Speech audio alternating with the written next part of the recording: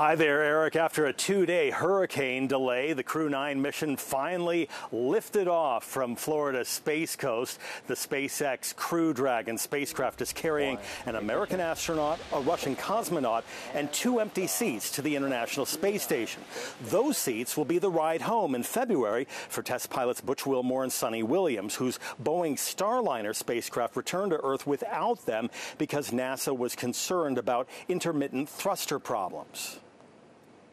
In this case, we found some things that we just could not get comfortable with putting us back in the Starliner when we had other options. There's many cases in the past where there have not been other options. The original crew member names were removed from the Crew-9 mission patch, reflecting NASA's decision to remove astronauts Zena Cardman and Stephanie Wilson from the flight to free up those 2 seats. But the astronaut pair continued to help train and support fellow crew members Alexander Gorbanov and Nick Hague. Crew-9 is scheduled to dock with the International Space Station late tomorrow afternoon. Those 2 crew members will join Butch and Suni on the ISS.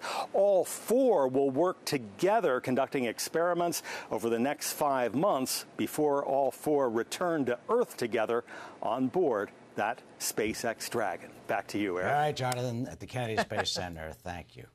You know, I don't know, all 5 right. more months, do you get Italian food?